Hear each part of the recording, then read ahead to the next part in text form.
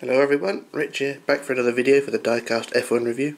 And here today the focus is the BAR 01 from the 1999 Formula 1 season, the split personality car made by Minichamps and in 1/18 scale, driven by Mika Salo. Now we'll talk about the box. The box is a standard Minichamps version, or Minichamps box with black checkers on the top and the sides, although mine have gone a bit yellow because of the age, and maybe the previous owner was a bit pissed, but never mind. Of course, same on the side, and also got the BAR 01 Supertech Mika Salo on the side there, 1999. Now it's really hard to think now that this car is 16 years old. Now, thinking back now, 1999, I was 13 at the time, and I absolutely loved this car. I don't know why, but it was iconic really, wasn't it? It was a split personality. History was the car was meant to run in two different liveries, but the FIA wouldn't allow it, or Bernie wouldn't allow it, or whoever wouldn't allow it, who knows, who cares. But it made for a good joke. Now, I will just do a jump cut while I take this out of the box. You don't really need me to review the box because it's already been done, so back in a moment. Okay, back again. Now I've got the model out of the car, and to do a quick turnaround of the thing. It's a very nice quality model as well, although I do prefer the blue livery. Yeah, the history was that the team, when launched in '99, were going to race in two different liveries. Jacques Villeneuve was going to drive the white and red Lucky Strike livery, and Ricardo Zonta was going to drive the blue 3.5 livery. Is it 3.5s, 5.5s, 5.55? How do you pronounce it? I don't really know. I just call it 3.5s. Yeah, they were going to drive the two separate cars. The FIA wouldn't allow it, saying both cars had to be identical, and of course BAR had to cut and shut, basically. And we end up with a very topsy-turvy livery, but it became iconic throughout the year, and it's also a running joke. The team came into '99 saying they're going to win their first race, and they didn't score a single point all year. But never mind. But the liveries are quite nice, although mine is the non-tobacco version, doesn't have anything on the side there. Both liveries are quite nice as well. The red and the black smears all over the side of the white side, and then you got the nice blue on the other side. It just makes me wonder really why BAR took it upon themselves to go down the white livery for the rest of their team, or for the rest of their time in Formula 1. I really prefer the blue livery, and it really would have been nice if we did have more blue cars at the time, although we did have Prost and Sauber at the time who were blue as well. But by the time BAR or Honda pulled out, pretty much all the cars on the grid were white. Apart from the two Red Bull teams and Ferrari, most of the teams were pretty much all white or grey as their base colour, and it really looked off-putting. You can usually tell the quality of a livery design by the driver photo at the beginning of every year, when all the drivers line up and have their photograph taken together in Australia. Everyone wears the same coloured overalls basically, apart from Ferrari, and it looks ridiculous. But onto the car itself. Very nicely made model. I do have an issue with mine. I've just noticed it's a bit broken at the back now. I think, is it broken, or is it just the way the light is? Oh, it is broken a bit. The rear wing support has lifted a bit. It needs gluing back on. I didn't realise that. It's been in the box for the past God knows how many years, but never mind. But also got the run free on the rear there. Much prefer the blue livery, like I just said. It's much more better than what BAR come up with later on. And also the white livery as well was a better livery than what they come up with later on. But never mind. But the car itself throughout the year didn't score a single point. Jacques Villeneuve in the lead car did not finish a race until the Belgian Grand Prix, after which he destroyed a car, both drivers destroyed both cars in the practice and qualifying sessions of that weekend. And it wasn't a slow car, it's just massively unreliable. The car ran third in the Spanish Grand Prix for a little while, but once again reliability crept in. They would have scored points at the Nürburgring that year, but again reliability kicked in the face, and they ended up completely pointless at the end of the year. 3 drivers took part in the team that year. Villeneuve drove the lead car, Zonta drove the second car, but was injured in an accident at the Brazilian Grand Prix practice and He had the practice or qualifying, and then he missed the next two races at San Marino and Monaco, and then Mika Salo joined in, or filled his space, and this is the Mika Salo version I have here. There's no difference to the rest of the other two models, the Villeneuve and the Zonta model, apart from it has Salo in the car and Salo's name on the side. They haven't made any changes to the livery in any way, but I do see a lot of on eBay, well, not so much now, but a few years ago you tend to see a lot of people change the decals for the full tobacco version. They look quite nice. The livery did change throughout the season as well, because the Lucky Strike originally started off on, well, the circle part started off on the side and it just had Lucky Strike written on the side. That was originally at the beginning of the year, and then it sort of got mixed around throughout the year. And of course on the other side we have the half moons representing the 3.5s. It still does look like a 5, doesn't it? 3.5s, but vaguely. Using the same design they use on all the Subaru rally cars at the time as well.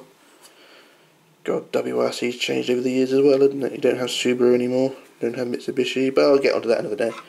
But I really do like the rim colours as well. Nice blue rims on the right side, and then of course the red rims on the other side. I can just swing it round. Nice red rims with a grey rim around as well. Wheels are a bit squeaky, but at least they go round. Same there as well. The model does roll as well. Ooh, squeaky wheels. Need an oil.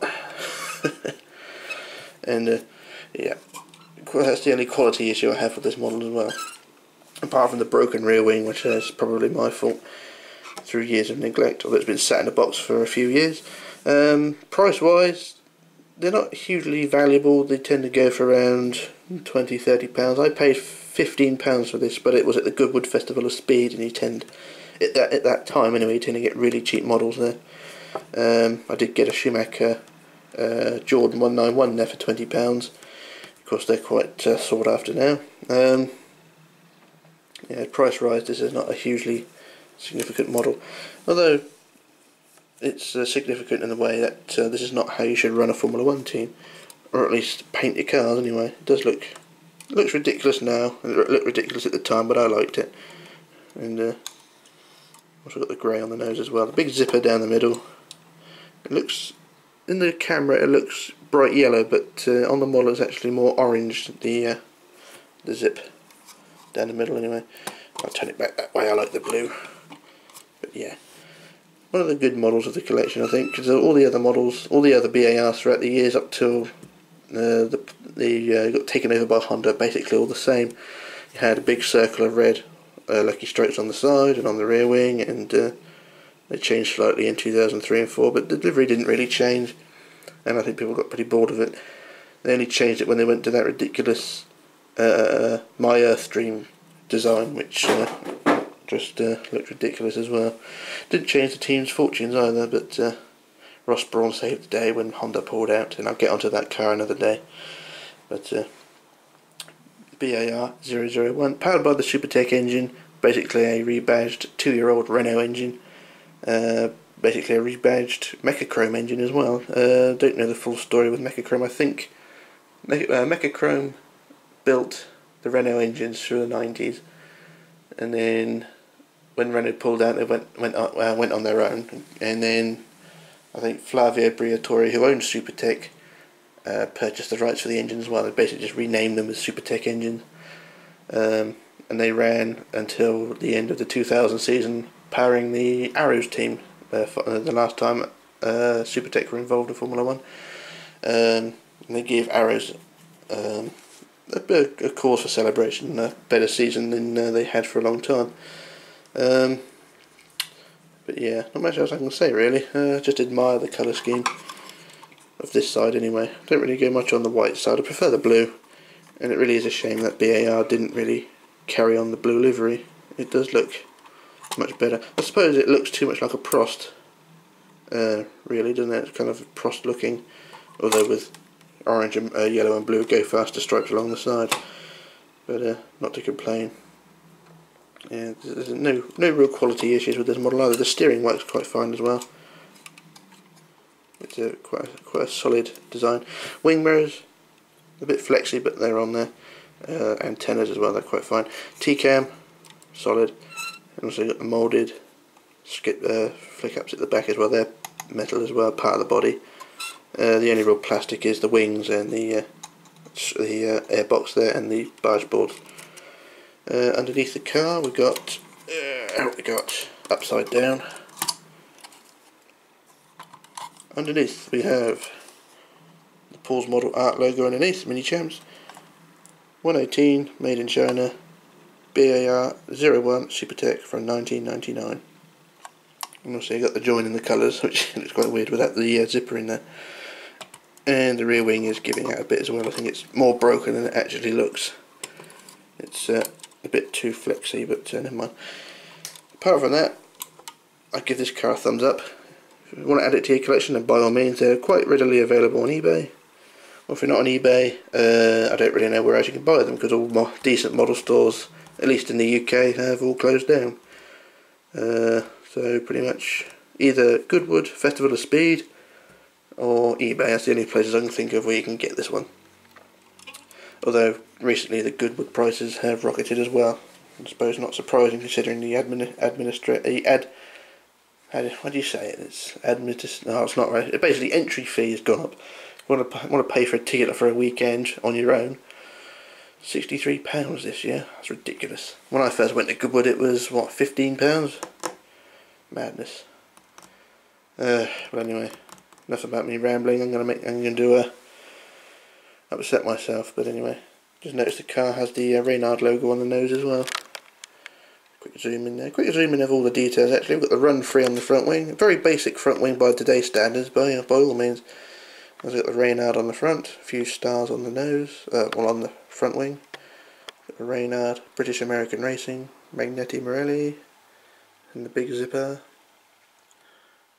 Nice bit of detail on the driver there. Decent overalls as well. They've got a colour of the overalls right as well. The yellow arms, blue body, and then that's where we go up different sides. Up to the rear wing there.